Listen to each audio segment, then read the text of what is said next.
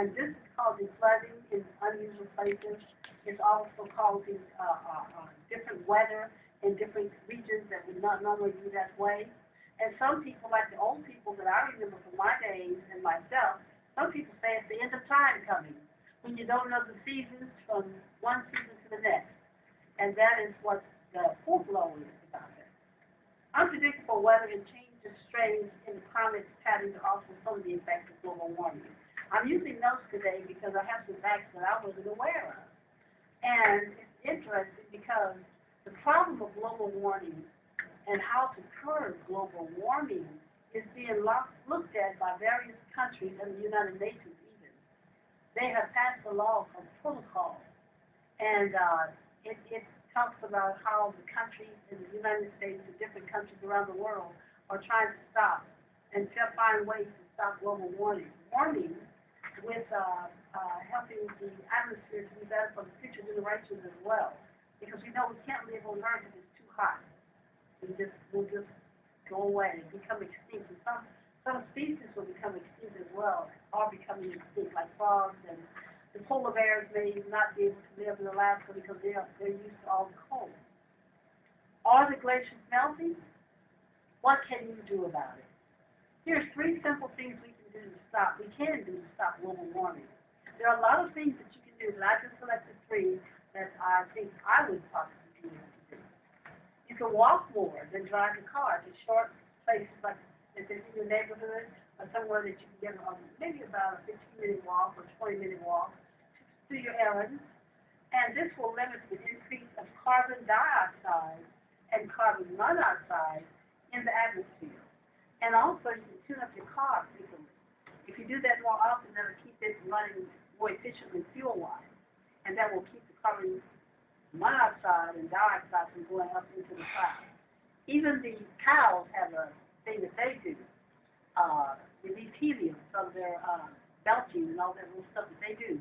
That creates global warming also, because it affects the atmosphere and the ozone hole. Turn off your television, computers, and other devices when not in use. Sometimes they tell us never to turn off the television, a computer. Leave it on, but I always turn mine off because that helps you to stop global warming. Buy fresh and organic foods instead of frozen foods because it takes more energy to keep frozen foods, so that will help global warming as well. Just a few little things that you can do in your bit to save the planet. Are you doing any of these things? Does anyone here care about the Earth going behind the world like extinction? Have you ever thought about what we take for granted may never be here for our children? Way out down the line, our grandchildren, our great-grandchildren? They have to put on what we're leaving behind. You are encouraged to look further into what we can do to stop global warming. And Bustle.com has quite a few articles on global warming as well. That talk about the children and the causes and the questions and the hullabaloo with all the hullabaloo about. And I'd like to come back to this subject after a little while, but I want to tell you a little bit about Alaska.